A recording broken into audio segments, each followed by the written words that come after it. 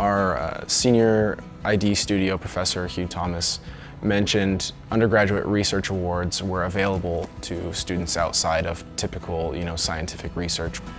Went into that, with a pretty broad perspective, thinking about what I might do.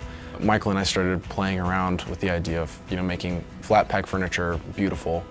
It was such a simple thing. It's wood. Wood shouldn't bend.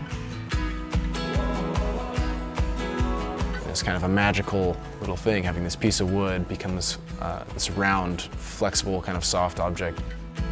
With everyone we show it to, it's just like they take a second and they go, oh, what's happening? We're trying to make furniture that matches a modern aesthetic, but also a modern philosophy of accessibility, of honesty in material and in process.